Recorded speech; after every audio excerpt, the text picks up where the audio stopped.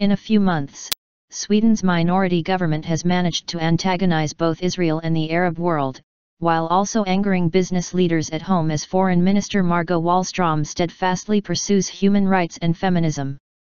Wallstrom's agenda, and the criticism it has drawn, has exposed a struggle over Sweden's identity and whether it should become what some politicians call a moral great power, or prioritize security and an export-led economy. After Sweden cancelled a defense cooperation accord with Saudi Arabia last week over rights concerns, the Arab League condemned Wallstrom and blocked her from giving a speech in Cairo. Saudi Arabia recalled its ambassador from Stockholm, and hundreds of millions of dollars in business are threatened. Wallstrom, a former EU commissioner, promised a feminist foreign policy when her Social Democrats formed the coalition government last October. Since then, she has described the flogging of a liberal Saudi blogger as medieval, winning praise from many commentators for standing up to the kingdom. "I won't back down over my statements on women's rights, democracy, and that one shouldn't flog bloggers," Wallstrom said, referring to sentencing of Raif Badawi to 1,000 lashes. "I have nothing to be ashamed of. But Sweden is the world's 12th biggest arms exporter. Its AAA-rated economy depends on brand exports from IKEA to H&M. With Russia also testing Sweden's air and submarine defenses, this may be the wrong time to put human rights front and center in foreign policy," her critics say. Sweden has a history of neutrality. But under the previous center-right government it forged closer links with NATO, participating in military missions in Afghanistan and Libya, something Wallstrom has promised to tone down.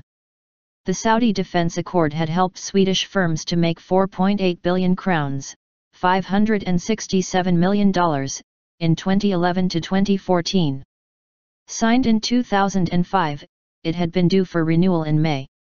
Much of what Sweden exports of high technology requires the various types of long-term commitments, Wallstrom's center-right predecessor Carl Bildt wrote in his blog. "There is a real risk. The cancellation will hit Swedish interests, not only in Saudi Arabia itself. Diplomatic miscalculations. But the Saudi row may not have been Wallstrom's doing, and has brought accusations of diplomatic miscalculations by the squabbling coalition government.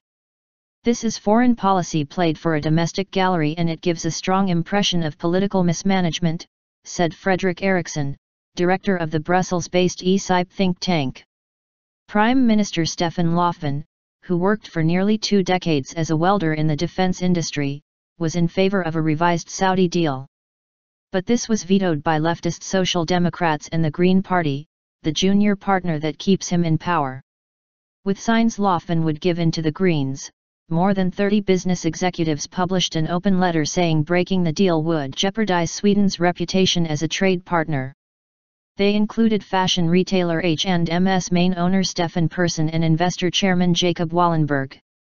Social Democrats have traditionally been pragmatic in foreign policy, said Anna Wieslander, deputy director of the Swedish Institute of International Affairs. So this may be about government personalities and coalition wrangling. It was not the only controversy.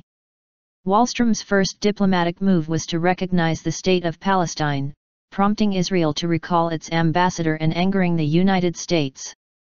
Ironically, this championing of rights may have actually damaged Sweden's ability to punch above its weight. The first victim may be its ambition to win enough votes to be a rotating member of the UN Security Council. The Swedish brand, as a reliable partner who you can talk to, has been badly hurt, said Sven Herdman, a former Swedish ambassador to Moscow.